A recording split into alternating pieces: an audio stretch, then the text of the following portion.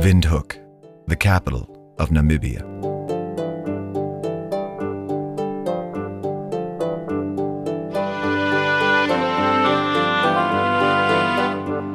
Is a modern city.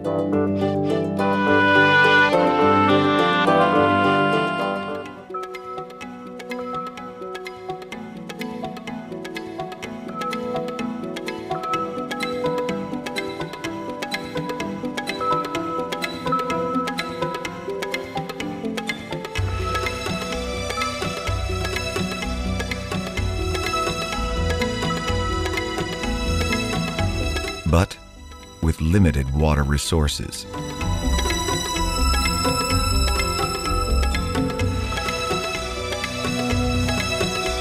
Drinking water should not be a mirage, but a reality. This globally unique reclamation plant transforms secondary effluent into high-quality drinking water by means of the latest available water technologies. We turn know-how into solutions. A sustainable supply of drinking water guarantees our children's quality of life. The city of Windhoek has gladly accepted this responsibility.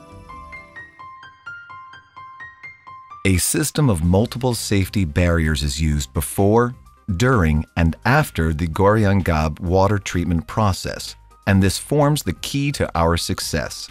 The first fundamental barrier is provided by the fact that industrial and domestic effluents are strictly separated.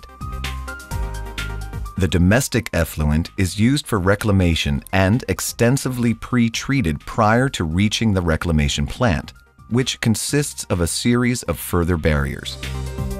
The reclaimed high-quality drinking water that finally emerges is fed into the general water supply system. Drinking water technologies improve our quality of life by making things easier. Polluted water contains impurities that pose a health risk, and therefore it needs to be treated using an advanced multi-barrier system. This process is constituted by a series of full and partial safety barriers, which finally guarantee the complete removal of all impurities. Pre-ozonation is the first of a series of barriers in the reclamation plant. It provides pre-disinfection and the partial splitting of long-chain natural organic matter. Ozone is a highly reactive gas which is generated at the reclamation plant. Here, water is treated with ozone. The main purpose of the pre-ozonation is to break up long-chain organics into smaller parts, as these are more easily removed during advanced coagulation and subsequent dissolved air flotation. Furthermore, the ozone eradicates part of the bacteria and virus content.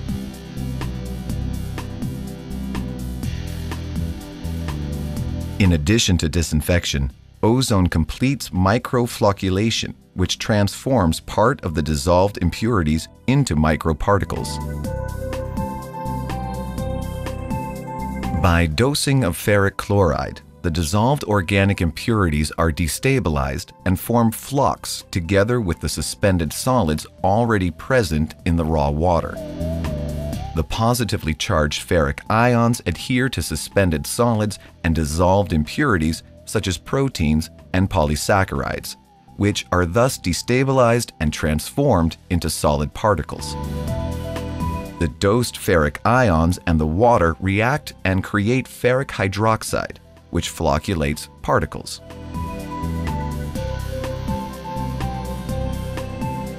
Dissolved air flotation is a partial barrier against turbidity. It creates small air bubbles which transport the flocks produced in the upstream coagulation flocculation stage onto the surface.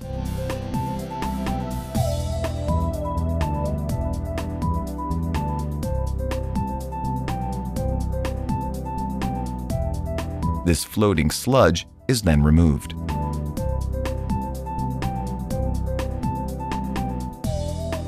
However, some suspended solids still remain in the water and need to be removed in further steps. Dual media filtration consists of two different filter media. The water is first filtered by coarse-grained hydroanthracite and then by fine-grained sand.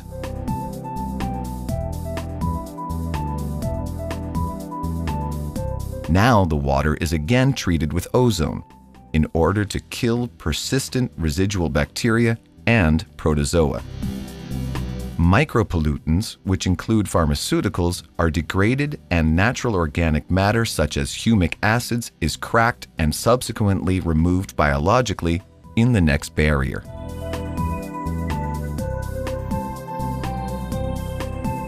Biological active carbon filtration represents another phase in the filtration process. The medium not only consists of standard carbon, but also small bacteria that are nesting in the porous surface of the carbon grains and consume the cracked humic acids in order to reduce the disinfection byproduct potential. In addition, micropollutants such as pharmaceuticals are removed by biological degradation. The water is now treated by activated carbon adsorption. Residual micropollutants are adsorbed onto the porous surface of the carbon grains. The carbon requires replacement once saturation is reached. We have finally reached the most sophisticated filtration process. Ultrafiltration is a membrane process using extremely fine pores. This advanced barrier removes the finest particles such as residual protozoa, bacteria, and viruses. After this stage, the water is very clean and free of any impurities. The polluted water has passed through a highly sophisticated multi-barrier system which guarantees the output of top-quality potable water. Moreover, for safety reasons and as a final barrier in the reclamation plant, the water is disinfected with chlorine prior to pumping into the Windhoek water distribution system. The water is also stabilized with caustic soda to prevent any erosion of the city's pipelines. In the final barrier, the reclaimed water is blended with surface water before being pumped into the distribution system. Blending with natural water and the related ratios are also important aspects of a sustainable supply of drinking water. Quality and safety are extremely important. Therefore, the water is checked throughout the process and quality parameters have to be met after every step. Here, the operator is monitoring the process via a SCADA computer in the control room. The plant is fully automated. For example, the refrigerated composite sampler collects quality samples over 24 hours. Windhoek, a city of many faces, where the mental barriers to water reclamation have been challenged and successfully replaced by treatment barriers that quench the people's thirst. Moreover, Windhoek is a city where water is judged by its quality, not its history.